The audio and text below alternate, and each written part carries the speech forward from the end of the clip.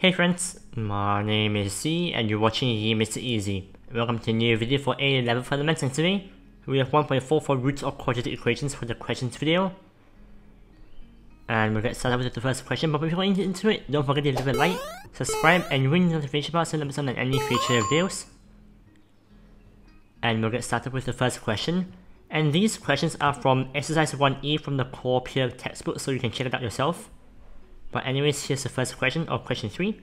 Given that 2 plus 3i is one of the roots for a quadratic equation with real coefficients, part A, find the other root of the equation. So we know that it's a quadratic equation and every complex root comes in complex conjugate pairs. That means the other root has to be the conjugate of 2 plus 3i, which is 2 minus 3i. And find the quadratic equation giving an answer in the form z squared plus bz plus c equals 0, where b and c are real coefficients. So we know one of the roots outlets named alpha. Alpha equals 2 plus 3i, and beta, the other root, equals 2 minus 3i. So using the rules that I showed last video, we know that the quadratic equation can be simplified into z squared minus a plus alpha plus beta z plus alpha beta equals 0. So basically this is b and this is c. So then we can find what alpha plus beta is. So alpha plus beta, let me just zoom in. So alpha plus beta is just 2 plus 3i plus 2 minus 3i. So the 3i and 3i cancel out, so it's just left with 4. And alpha times beta is equal to 2 plus 3i multiplied by 2 minus 3i. So we can use the rule where it's difference of 2 squares to just add the square of this and the square of this. So 2 squared is 4 and 3 squared is 9. So you just do 4 plus 9, which is equal to, let me just see, it's equal to 13. So 4 plus 9 is 13. So then now we can just put it into the quadratic equation. So it'll be z squared minus, what's a plus b? So alpha plus beta is 4, so it'll be minus 4z.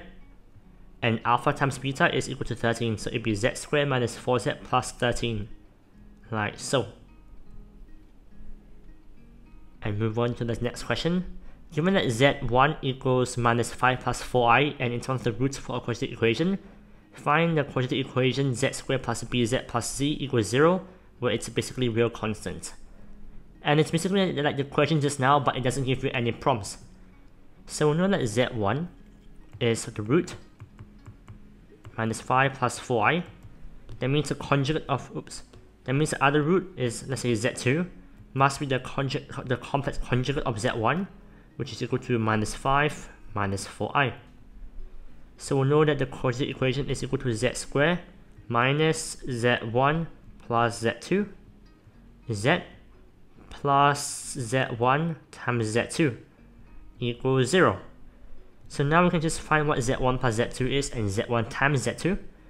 So z1 plus z2 is equal to, zoom in, equal to minus 5 plus 4i plus, plus minus 5 minus 4i. And the minus 5 plus minus 5 equals minus 10 because of 4i and 4i cancel out basically. And then z1 times z2 is equal to minus 5 plus 4i times by minus 5 minus 4i. So to expand quickly, as mentioned just now, you just do the square of 5 squared 25 plus 4 squared 16, which is equal to 41. Like so. So now we can just find the quadratic equation. So let's just rewrite it here and here. Yeah. So it'll be z squared minus z1 plus z2 is minus 10. So it'll be minus 10z, which is plus 10z, and plus z1 times z2, which is 41. So it'll be plus 41 equals 0, and that will be the quadratic equation. And question 6, or the third question. Given that 1 plus 2i is one of the roots for a quadratic equation with real coefficients, Find the equation giving you answers in the form z squared plus bz plus c equals 0, where they are all integers. So it's just like other questions, but we're just basically practicing our skills to find the quadratic equation with a given root. So let's let alpha be 1 plus 2i. That means beta, the other root, will be the complex conjugate of alpha, which is 1 minus 2i. So we can find what alpha plus beta is straight away first. So alpha plus beta equals 1 plus 2i plus 1 minus 2i. And that will cancel out to get this and this, it will be at 2. And then we have alpha beta. Alpha times beta is 1 plus 2i times 1 minus 2i. So that will get you 1 squared, which is 1, plus 2 squared, which is 4. So 1 plus 4 is 5. So you get 5. So therefore the quadratic equation will be z squared minus alpha plus beta is z plus alpha beta equals 0. That means if we were to rewrite it as the numerical numbers that we got just now, it will be z squared minus alpha plus beta is 2, so minus 2z, plus alpha beta is 5, which is plus 5 equals 0. And that's the answer. And the last question, given that z equals 5 plus qi and the root of the quadratic equation z squared minus 4pz plus 34, where p and q are positive integers or real constants, find the value of p and the value of q. So this is more of a complicated example where we have to use algebra to get to the form of the equation and compare the terms. So just like just now, we can see that z is one of the roots is equal to 5 plus qi. That means the other root must be 5 minus qi. So we can find the product and the sum. So z plus z, the conjugate, equals 5 plus qi plus 5 minus qi. And qi and minus qi cancel out, this and this. That means you're just left with 10. And then we have z asterisk. They both multiply together. So it would be 5 plus qi multiplied by 5 minus qi. You will basically get the square of this plus the square of this. Or like the same because they're both the same terms, like 5 in q and 5 in q. So it'd be 25 plus q squared. So we can now just put the terms together. It'll be z squared minus z plus z asterisk z plus z asterisk equals 0. Sorry, it'll look confusing because they're all z. But anyways, here we have from the question, let me just write out the question. The question says that it's equal to z squared minus 4pz plus 34 equals 0. And from our working, we know that z squared minus z plus z asterisk is equal to 10 on top here. So it'd be 10z, and z times z conjugate would be 25 plus q squared equals 0. And I'm sure you guys know where we should go now. So it's basically, you can just equate the terms. So it's basically 4p equals 10 and 34 equals 25 plus q squared.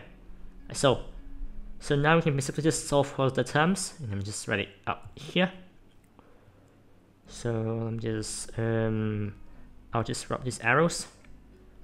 So we know that 4p equals 4p equals 10 and 34 equals 25 plus plus q squared. Therefore we can solve for p and q. So p will be equal to 10 over 4, which can be simplified into 5 over 2. And we know q squared plus 25 equals 34. That means we can rearrange to basically find to get or simplify into q squared equals 9. And we can solve that by just square rooting both sides to get q equals plus minus 3. But you have to read the question. The question says p and q are positive real constants. So it's important that you read what the question says. So it's positive, that means it can't be negative 3, and it has to be 3. So therefore q equals positive 3. And these are the final answers. And that's it for this short video for 1.4 for roots of quadratic equations for the questions video. And I hope you'll find it useful and helpful, and if you did, please leave a like and subscribe and ring the notification bell so you don't miss out on any future videos. And if you have any comments or constructive feedback about my channel or my YouTube or Instagram, you can leave them down below and I'll reply to them.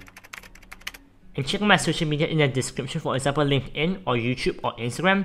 And if you need any learning resources or any teaching resources, you can check my website in the description, or you can open it out in your browser at www.MakesItEasy.com. And I hope you'll find it useful and helpful, and I'll see you on the next video, which will be 1.5 for solving quadratic and cubic equations and something on the line. But until then, stay safe and happy learning.